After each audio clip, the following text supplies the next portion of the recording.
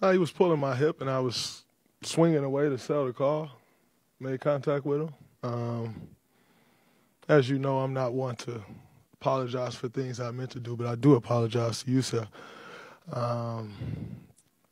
because I didn't intend to hit him. I sell calls with my arms. I don't fall or to sell a call. I'm not a flopper.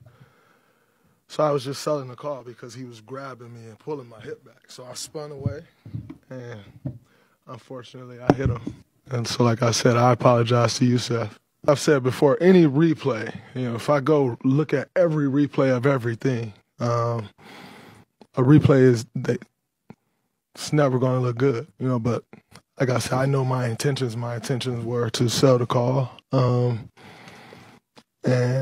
I also don't think I'm an accurate enough puncher to do a full 360 and connect with someone.